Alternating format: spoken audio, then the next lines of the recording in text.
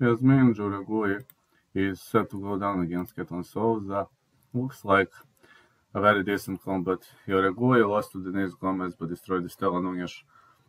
She defeated Yasin Lucindo and Claire Lopez. Souza was having ups and downs, but I think she kind of recovered. 5'3", 63 inches of reach out of Manaus. Amazonas, Brazil, she defeated Manikman, lost to Karin Silva. Was better than Maiju Sotama, Christina Williams. I think this is going to be a technical warfare. I believe we are going to see a lot of technicality, stalling, feinting, angle changes, footwork.